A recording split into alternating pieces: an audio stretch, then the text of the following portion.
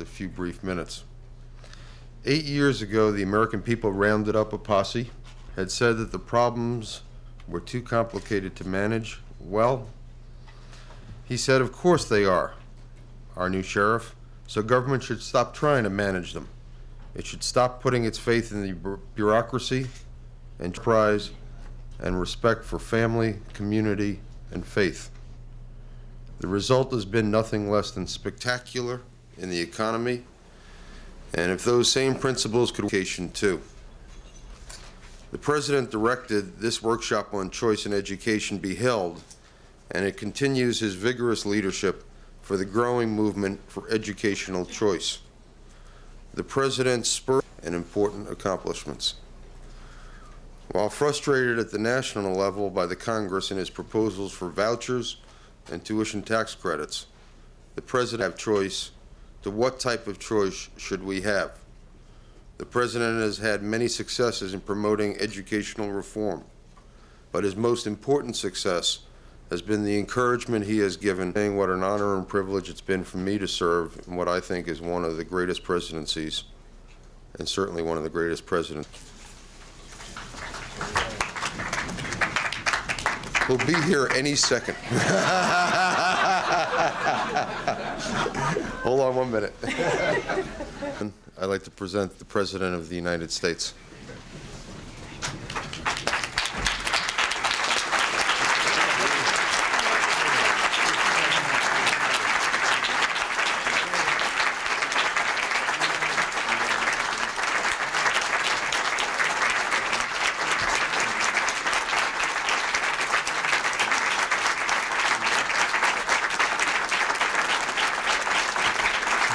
Thank you very much.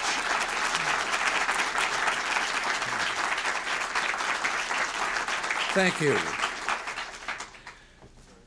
Thank you all very much.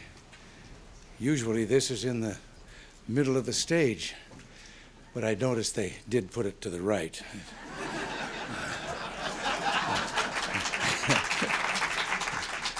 Well, I thank Ken and thank you all for being here.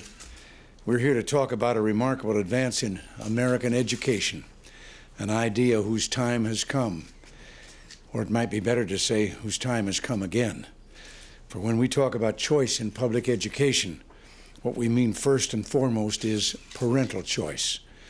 We're talking about reasserting the right of American parents to play a vital, perhaps the central part, in designing the kind of education they believe their children need. I don't need to rehearse the litany and cite the evidence to this audience.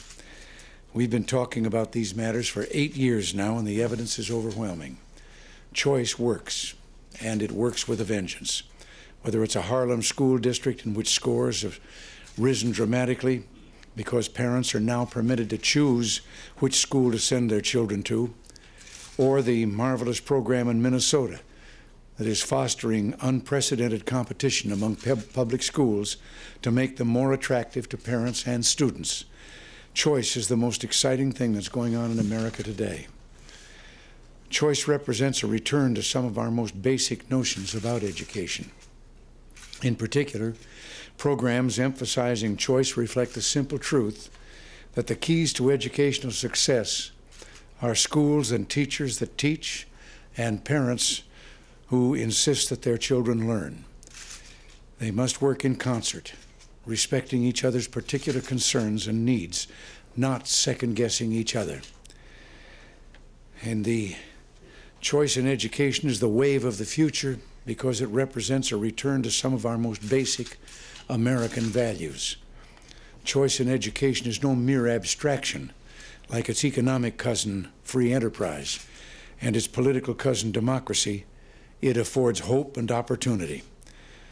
Can anyone doubt that after hearing these splendid young people testify about how choice has changed their lives, choice recognizes the principle that there is no one best way for all of us.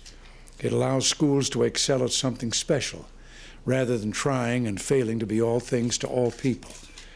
Education was one of the means by which this country first grew great and strong and powerful through the extraordinary efforts of ordinary Americans to better themselves and to make a better life for their families and their children.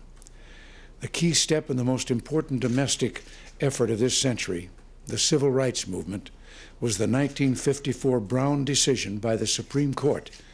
And that, of course, was about affording black children equal access to public schools. We all know how significant that was because we all understand that without appropriate education, it's nearly impossible for the disadvantaged to improve themselves. All Americans can consider the particular triumph of those who have immigrated to our shores from scores of lands, scores of cultures, speaking 100 different tongues. The struggle to make their way in a country whose language they didn't speak was a hard one. And almost every sociological study of American immigrants tells the same story. Those that did best economically are those whose passion for education drove them and their children. I get tangled up in my bandage every once in a while here. But as I say, drove them and their children, and that meant paying attention. It meant making sure homework was done, report cards were signed, and that their children were always challenged and never bored. In this way, they knew their children would make it as Americans. For too long, I think, we were content as Americans to imagine that our nation and our society were so inherently strong and successful that they could continue to run on automatic pilot. The schools had done well and should continue to do well. We could turn our attention elsewhere. Well, if we were on automatic pilot in the past, we've learned we have to work the controls by ourselves every day, and that's why choice in education is so important. Parents are at the controls. At the same time, teachers know that their students are going home to parents who will serve as their partners in getting the homework done and keeping the excitement and enthusiasm up.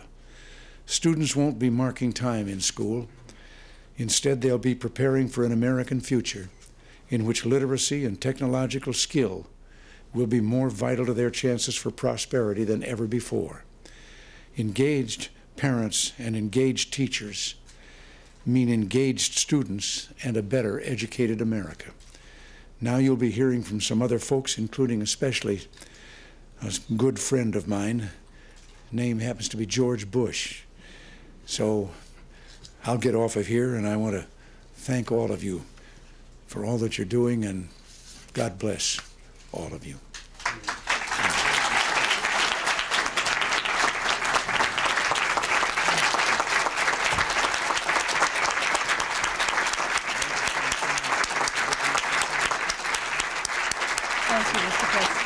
Mr. President, thank you so much for that wonderful speech. The children have something they would like to present to you, so if we could just move to the center of the stage. Thank you. Mr. Secretary. Mr. President, on behalf of the young people and myself, we'd like to present this to you. White House will start by choice in education.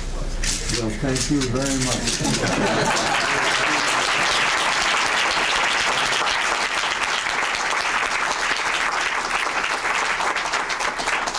Well, I thank you all. I'm very tempted to keep this, and again, on the other hand, maybe it'll do a little more good if it's on display in the presidential library.